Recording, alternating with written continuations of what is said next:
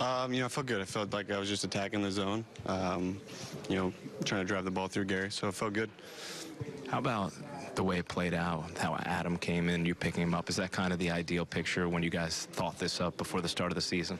I think so. I think when they signed both of us, that's kind of how they envisioned us being able to go out there and be efficient and be able to go multiple innings whenever they need it. So it was good, and now it's just about being consistent, going out there and doing it again, and then doing it again and doing it again. Looked like you threw a couple of real nasty sinkers. Do you feel like you're back to where you ever were as being have that movement when you were at your best? Yeah, I mean, that's how it felt when, I remember going through some really good stretches before I got injured. So that's a good sign, just kind of harness that feeling. And like I said, it's all about repeating it. You can have flashes of it, but it's about harnessing it and going out there and be able to do that the next time.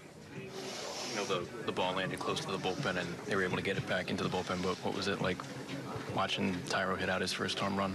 It's awesome. You got to think for him, too. I mean, Felix being from Venezuela, him probably watching him growing up, too. So it's a big moment for him, I'm sure, back home, too. So it's exciting to watch him come up. Obviously, I don't know the organization that well, but I remember watching him in spring training and thought he was going to be a special player. And they told me, yeah, this guy's got a chance. And it's fun to watch him have success right away up here. So he's going to be a special player.